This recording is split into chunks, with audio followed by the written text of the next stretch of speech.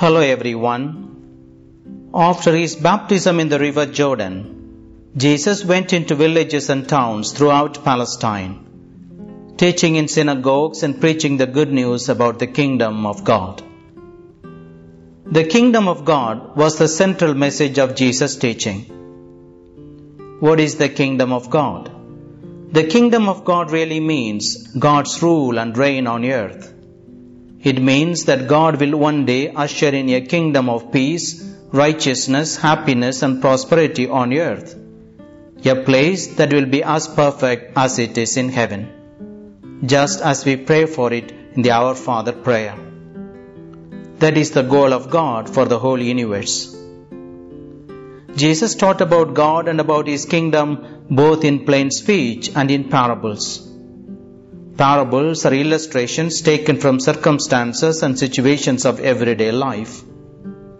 Jesus' parables came from farming, fishing, shepherding, household life and nature to convey a moral or spiritual lesson. These parables help people understand what Jesus was teaching.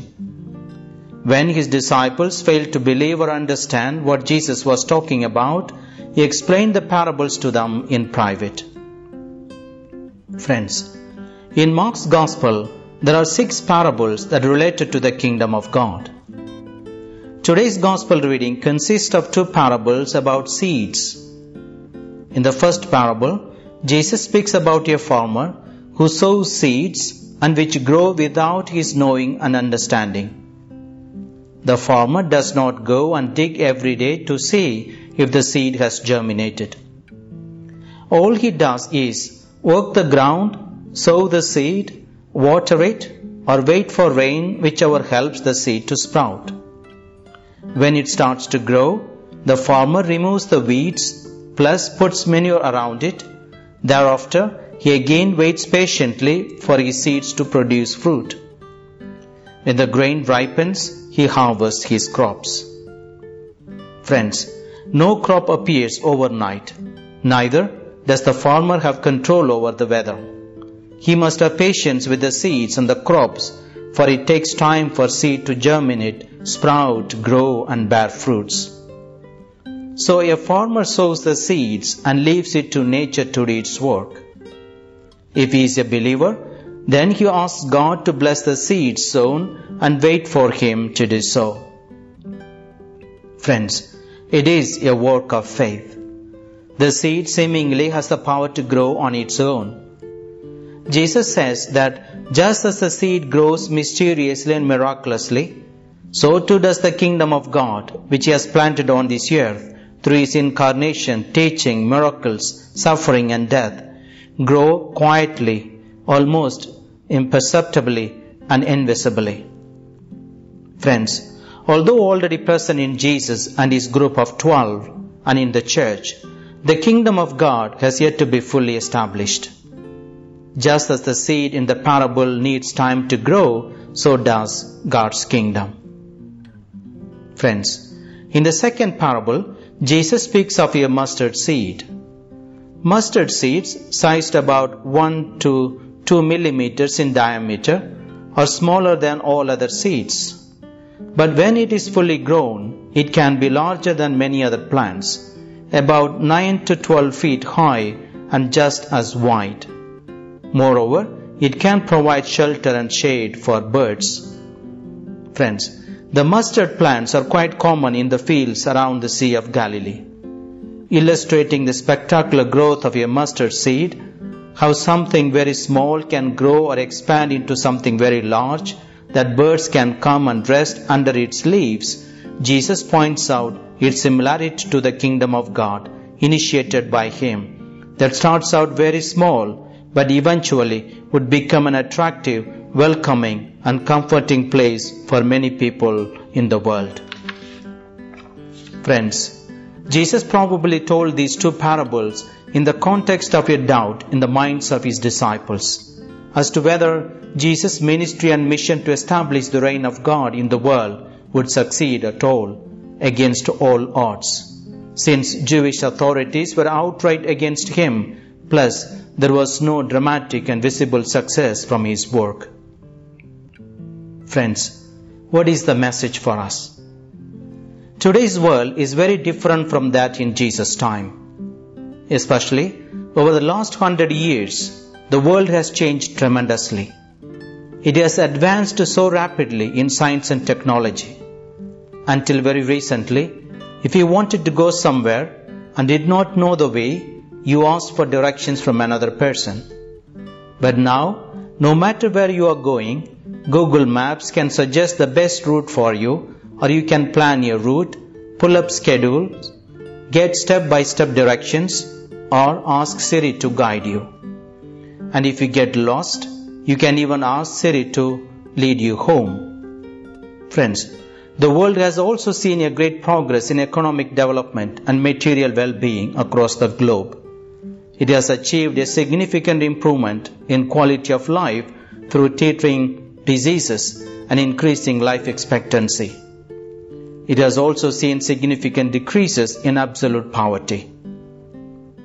However, friends, we are facing the same old problems over and over again. We continuously struggle with impatience, anxiety, despair, and greed. We are all caught up in the world of immediate, no-wait, instant gratification, reflective of the quick-fix world. We crave for fast and instant results. We are caught up in our own lives, our own needs, our own ego gratification.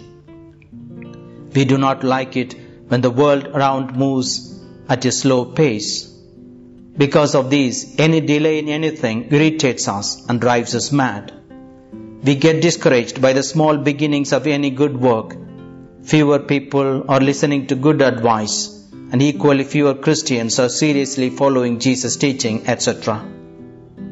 Friends, when we do not see instant results of our good work and guidance, or when we face resistance or opposition to our good works, we are tempted to give it up altogether. We have tendencies to become impatient even over the slightest things and over-anxious when results do not turn out as we wish them so.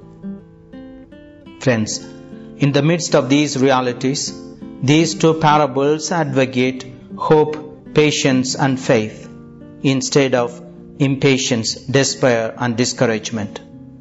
They speak of the small and insignificant beginnings of any work done for God and His mission, that is, for the kingdom of God, with the certainty of its tremendous outcome and wonderful result in God's own time. For instance, when you are trying to mend fences with a person and he or she is stonewalling, the natural human reaction is to get mad and resentful. But you need patience to continue being kind and nice when you are getting little or no reinforcement. Friends, let us not forget that the kingdom of God is a divine accomplishment and not human, but of course nurtured with human efforts. We cannot make the kingdom grow by our own power, but by God's power alone. This grows naturally and gradually, instead of suddenly and dramatically. Just like a seed, it has power to sprout and grow when it is sown as per its nature. So, we must wait patiently for the seeds of faith and love to bear fruit. But friends, what does being patient mean? Patience does not mean doing nothing or tolerating bad situation quietly and calmly. Rather, it is about perseverance and endurance. It is about submission and surrender to Almighty God. That is, you move forward, stay on course until the promised blessings come, and be faithful to God even when things are not going your way. Just as we need to surrender to the natural order of things in growing crops, so too each of us need to do our part in building the holy kingdom and wait patiently for God to bring about the result. We need to trust in Jesus, who gives us hope that just as the mustard seed becomes a large plant and gives shelter to the birds of the air, the kingdom which He started very small with a few fishermen will one day become very large to encompass all peoples and nations here on earth. Friends, the work of yielding fruit is done by God secretly, without our knowledge, while we sleep and rise up, as today's parable says, as we go about our normal duties.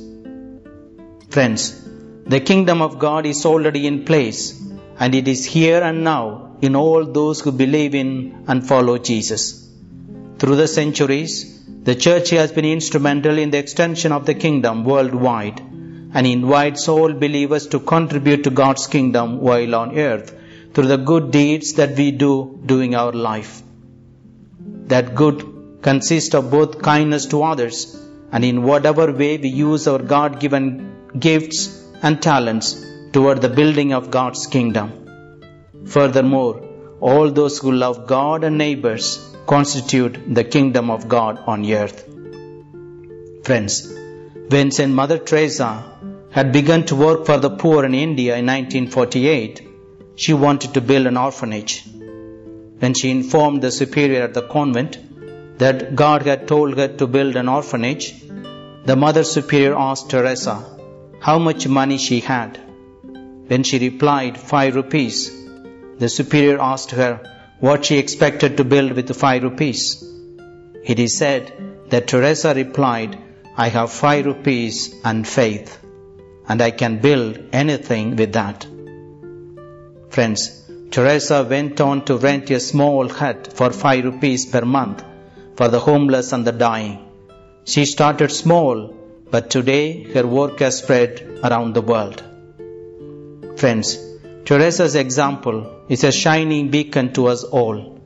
We all can live in ways that will continue to help advance God's kingdom by walking the simple path that Teresa has laid out for us. Today, I leave you with a few quotes from St. Teresa herself. She said, "Be faithful in small things, because it is in them that your strength lies." She said, "We ourselves feel that what we are doing is just a drop in the ocean, but the ocean would be less because of that missing drop." She said, "If you can't feed 100 people, then feed just one."